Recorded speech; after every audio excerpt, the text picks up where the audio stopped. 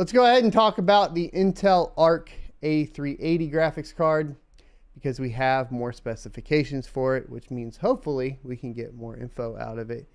Let's go ahead and hop in. So this is coming from WCCF Tech. This is a hardware rumor. Intel Arc A380 discrete graphics card to feature 128 EUs clocked at up to 2.4 gigahertz and 6 gigabytes of GDDR6 memory performance, on par with the GTX 1650 Super. Now, here's a big thing that's the difference between a 1650 Super, I think, in this in particular, is the 1650 Super, I thought, only had 4 gigabytes of memory, right? Is that correct? Let me double check before I stuff it in my mouth. My foot in my mouth again. Yeah, 4 gigabytes with a memory speed of 12 gigabits per second. So, I believe it was a 128-bit bus. Something like that. No. Useful full specs. I thought it was memory bandwidth. Yeah, 128-bit bus. So the difference is going to be here that we get 6 gigabytes of VRAM, so it would work on Ethereum. All right. So in a tweet by Tom API SAK, there we go.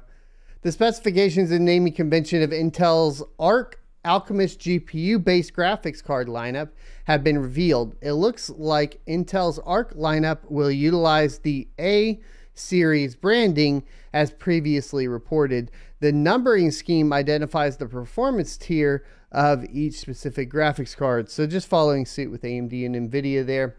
So coming to the specifications, the Intel Arc A380 graphics card will feature the Alchemist Xe HPG DG2 GPU with 128 execution units or 1024 ALUs packed with 8 Xe cores. The top GPU SKU will come with 512 execution units or 4096 ALUs packed with 32 Xe cores.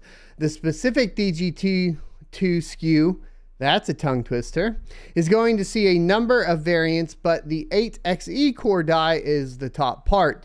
The GPU is fabricated on TSMC's 6nm manufacturing process node and supports some really high clock speeds of 2.45 gigahertz. It is not reported if this is the average boost or max clock, but it definitely comes close to the game frequencies of the AMD Navi 22 and 23 GPUs. The Intel Arc A380 graphics card will also feature 6 gigabytes of GDDR6 memory. The bus interface is not mentioned, but is likely to be 96 bits, as suggested in a leak last month. Since this is most probably the desktop variant, we are going to see 16 gigabyte pin speeds, which will deliver up to 192 gigabytes a second total bandwidth, while the laptop variants will come with 14 gigabits pin speeds for 168 gigabytes of bandwidth total. The A380 graphics card will feature a TDP of 75 watts and is likely we won't see any external pins for power, but there is also a possibility that Intel and its partners trying to squeeze in more power in the card for higher clocks and higher performance. So essentially what you see is, I guess, at the end of the day, because they're clocking this down